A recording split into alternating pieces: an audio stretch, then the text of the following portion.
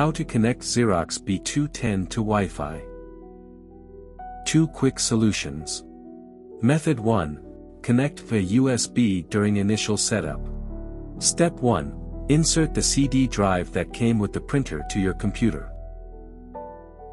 Step 2.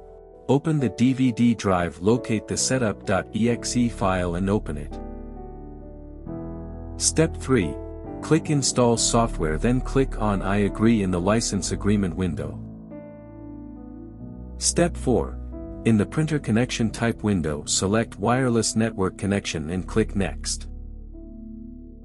Step 5. If you are setting up the printer for the first time, select Yes, I will set up my printer's wireless network option and click Next. Step 6. When you get the connecting the device screen, connect the printer and the computer using a USB cable. Step 7. Select your wireless network from the list and click Next. Step 8. Enter the network password, click Next and it'll start connecting. Step 9. Make sure that Yes, I want to turn on Wi-Fi direct on my printer option is checked, then click Next. Step 10. Disconnect the USB cable from the printer and the computer, then click Next in the wireless setup network complete screen. Step 11. Select the software you wish to install in the system and click Next. Step 12. It'll start installing the software, which will take some time. Step 13. When you get the setup completed window, click Finish and the printer will print a test page. Method 2.